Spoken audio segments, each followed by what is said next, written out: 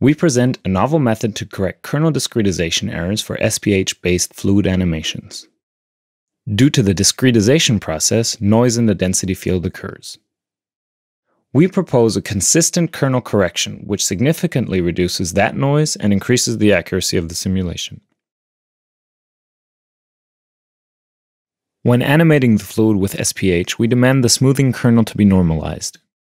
During the discretization procedure, a volume element is assigned to every particle. In this step, the normalization property of the smoothing kernel typically gets lost. Classical Shepard correction addresses this problem by computing a factor to scale the kernel. Afterwards, the densities and therefore the volume elements are scaled accordingly. However, when computing the factors, it is neglected that the volume of a neighboring particle undergoes a correction as well.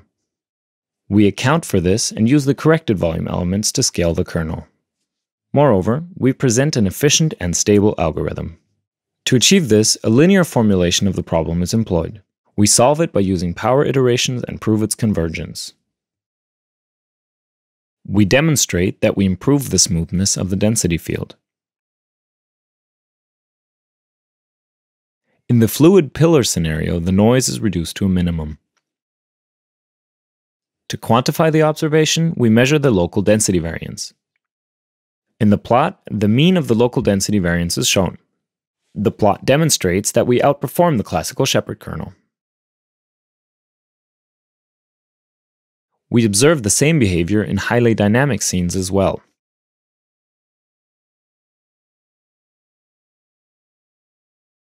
Color-coding the particles with the local density variance shows that we not only increase the smoothness of the density field at the surface, but also beneath.